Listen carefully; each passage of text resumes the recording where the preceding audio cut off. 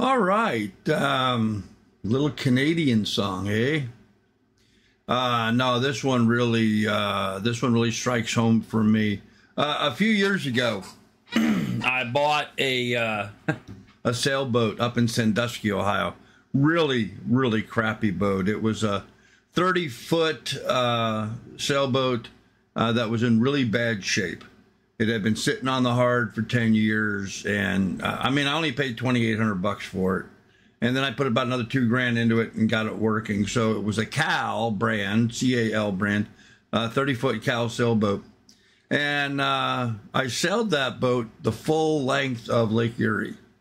Then I went on to sail it across the Erie Canal, down the Hudson, around Manhattan, down the East Coast, all the way down to the Florida Keys. Took 7 months of my life. Me and my dog, we had some fun. So I'm into sailing. I always have been. That was like the, third or fourth sailboat that I've owned, and I've had another power boats a bunch before that. So sailing is in my blood. And this particular sailing song talks about a cargo ship up on the Great Lakes that sank. And boy, it's a tearjerker. It's a tearjerker if you listen to this. But yeah, so what we're going to listen to right now is Gordon Lightfoot, Canadian, eh? Singing The Wreck of the Edmund Fitzgerald. So give us a thumbs up, like and subscribe, and let's jump into it.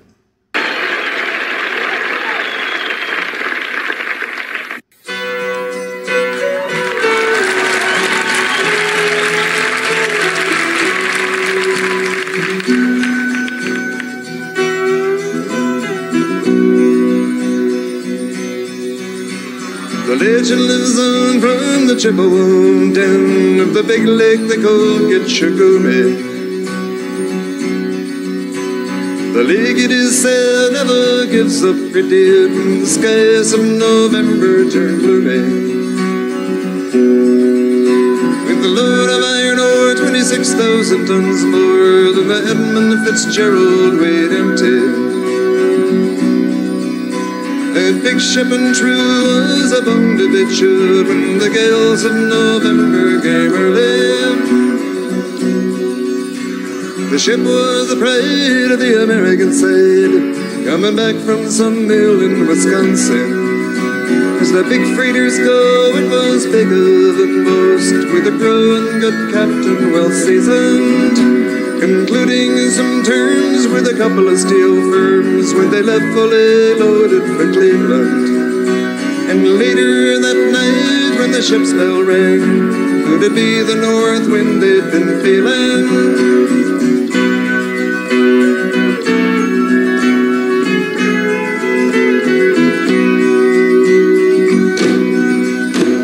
The wind and the wires made a tattletale sound, and a wave broke over the railing.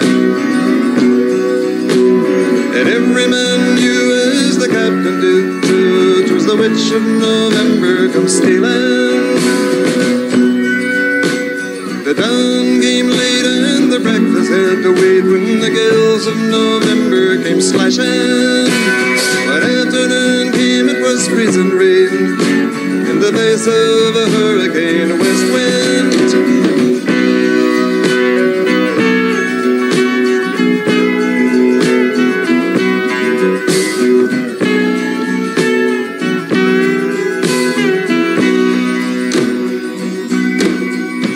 When supper time came, the old cook came on deck saying, "Fellas, it's too rough to feed you."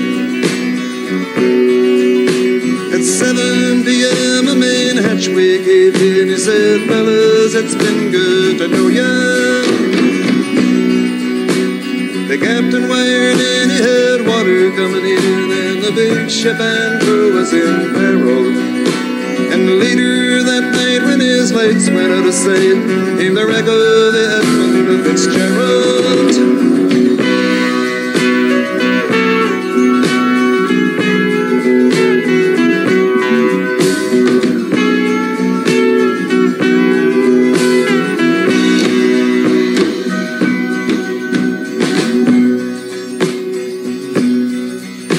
Does anyone know where the love of God goes when the waves turn the minute minutes, 2 hours. The searchers all say they'd have made Whitefish pay if they'd put 15 more miles behind her. They might have split up or they might have capsized. They may have rode deep and took water. And all that remains is the faces and the names of the wives and the sons and the daughters.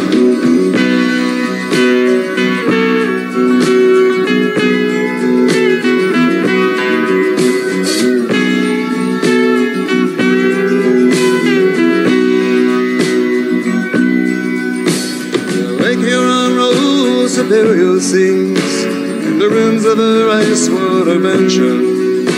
Old Michigan steams like a young man's dreams. The islands and days are for sportsmen. And farther below Lake Ontario, it takes in what Lake Erie can send her. But the iron boats go as the mariners all go, with the gales of November remembered.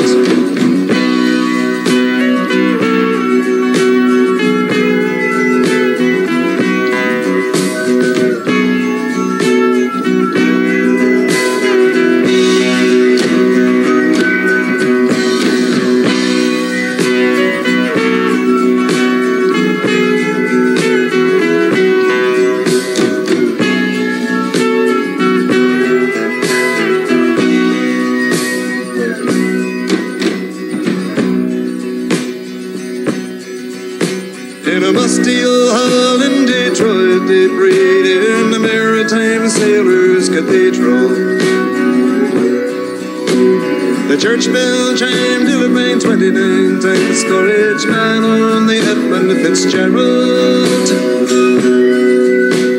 The legend lives on from the Chippewa down of the big lake they called Gitchagumi.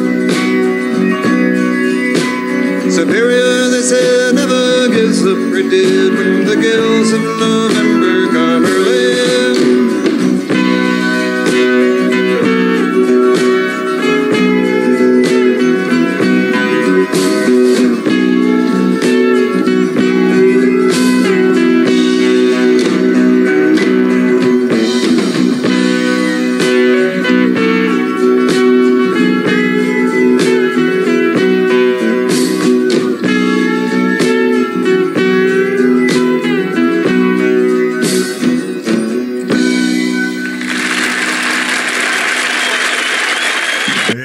Yeah, there you go. The wreck of the Edmund Fitzgerald.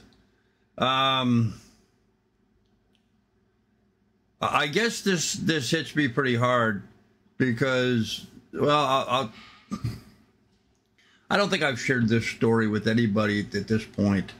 Me and my dog alone, we were up in Alaska, and we were on another Cal 30 sailboat that I owned up there that I kept in Seward, Alaska, while I was living up by Talkeetna, Willow area.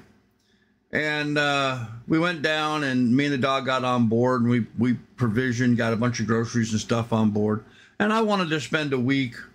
So we went out Resurrection Bay, and we turned the corner and went up into Alick Bay and camped on the boat for, 4 or 5 days up there. Just, hung out, fished, and relaxed, and didn't do much of anything. Just hung out and enjoyed, checked. We sailed up to a glacier and saw that. That was cool. And seen bears and stuff walking along the shoreline, and puffins and loons. And it was just sort of cool.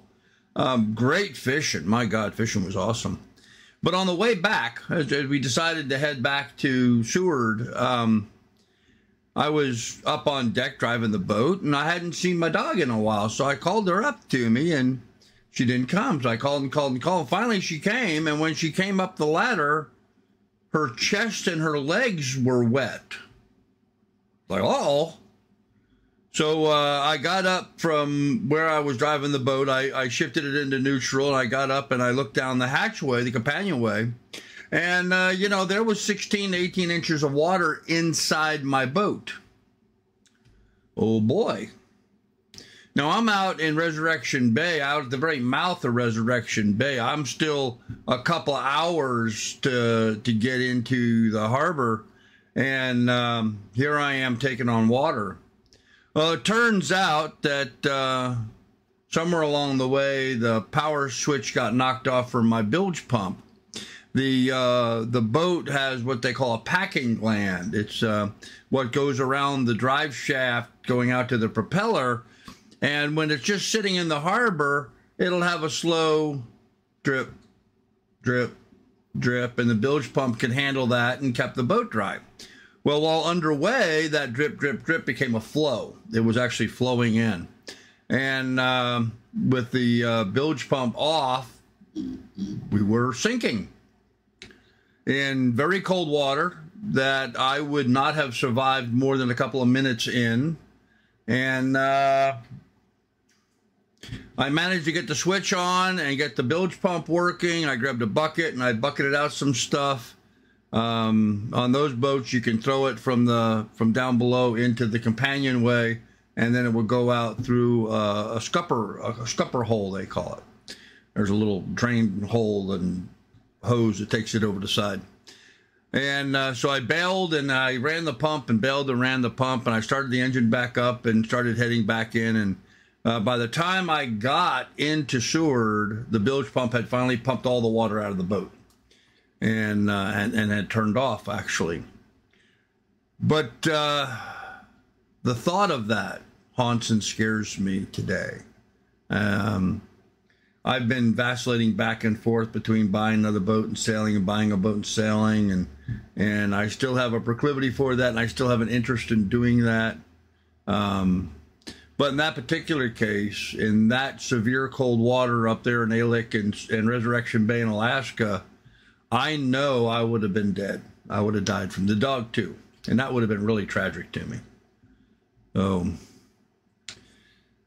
So I listened to the wreck of the Edmund Fitzgerald and how it sank in the storm. The Great Lakes are nothing to be, snickered at. They can blow up a gale and as bad as any ocean. Worse in some, actually. The Great Lakes can really get out of control. So you got to be pretty serious out there, not just, jump in your boat and go out for fun. You got to be prepared for some heavy weather. Anyhow, I hope you enjoyed that. Sorry to waste your time on my little story, but I like to explain to people why some songs are important to me, and that's why this one is. So with that said, give us a thumbs up, like, and subscribe, and let me see what else I can find to listen to.